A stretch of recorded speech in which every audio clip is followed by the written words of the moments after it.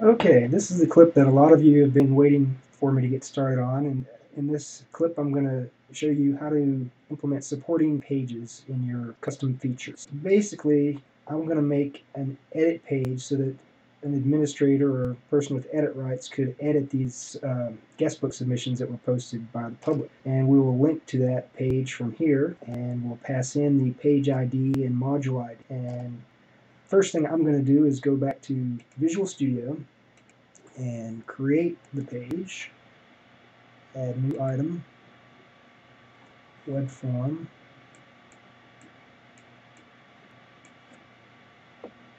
and I'm just going to call that edit.aspx, and I'm going to add it.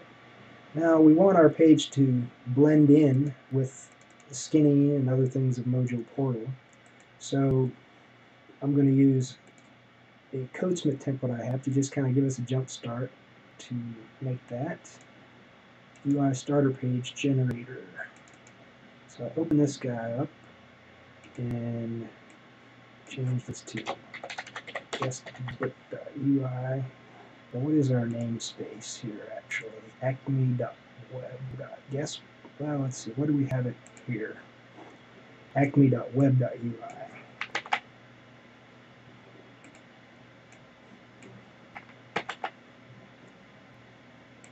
And we make this edit.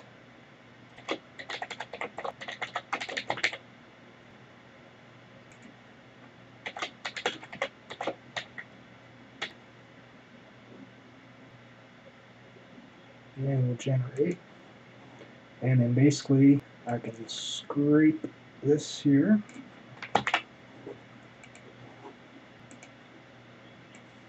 Paste it in here. And grab all this.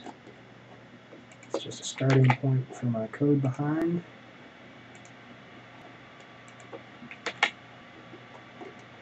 You see I've already got some stuff that the template generated for me to get the page ID and module ID that are expected to be passed in the query string. Business namespace. Acme.business. So I got that wrong.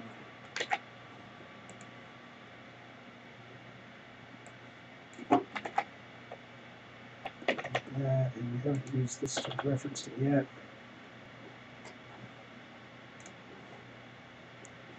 So we'll put, just to get this thing working, and then back in our guest book we're going to put a edit link.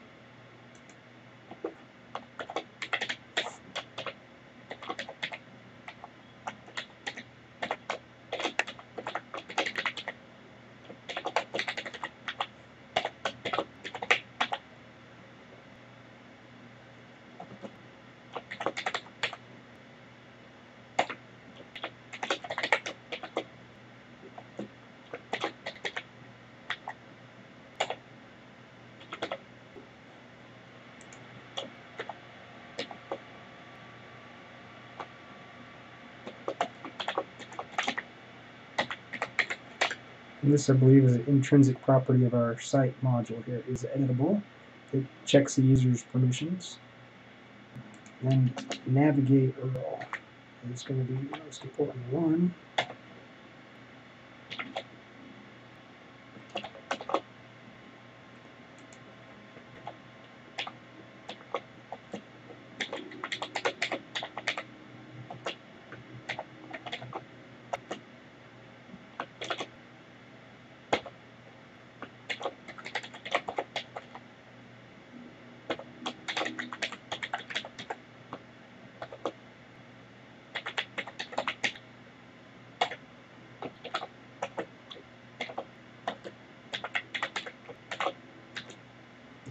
Now let's see here.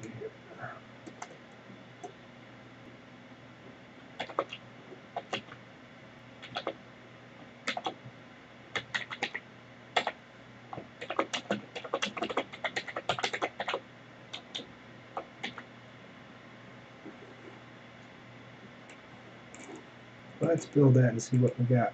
Might not have got all that right.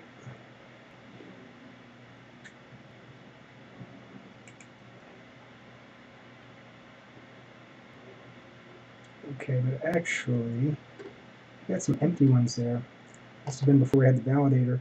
And we need to pass more than just page ID and module ID because we actually need the item ID or GUID of the individual guestbook entry. So, trying to remember what we have as a property here. Okay, guestbook. Item GUID is what we want to pass.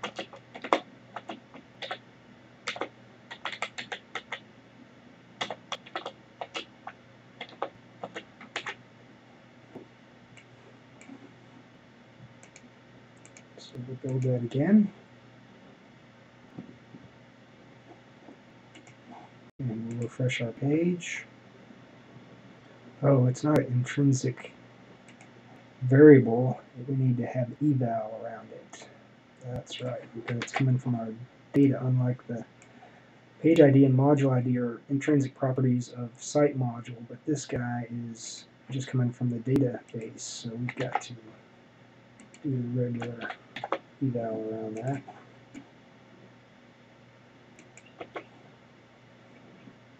Okay, so if we mouse over the URLs now, you can see in the, if you look down here when I mouse over there, you'll see we're passing our item GUID, page ID, module ID. So let's just go ahead and click one of these, and oh, we're getting a script error. I'm just going to say no there. I think it didn't copy the page in our post build event. So we go back to Visual Studio and we check our post build event for this.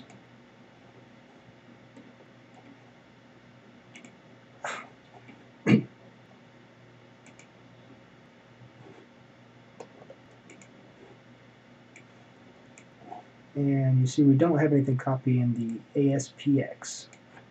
So we're just going to copy and paste this line and change it to .aspx.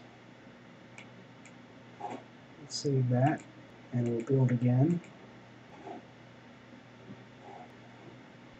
And we'll just go back to the home page. We'll go back to our guestbook page. And again, we'll click an edit link. And now we've just got it's loading the page, but we've got an error in the page. It's again, it's not declared correctly somewhere. We just go back to our edit page, acme.web guestbook edit page, and make sure that in our web UI, see, this is what it should be.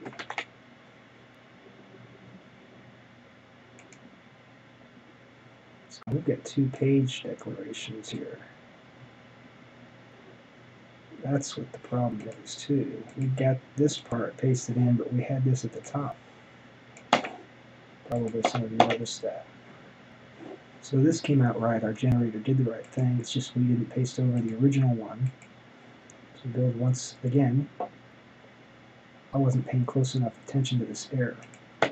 Okay, so that worked. So we can see now we can go back to the guest book. Now we can easily go back and forth from the edit page. And you see how it keeps the menu highlighted correctly. This is the edit page for a feature on the test page. So passing in the page ID is what helps the menu stay correctly lined up. Well, we're out of time for this clip.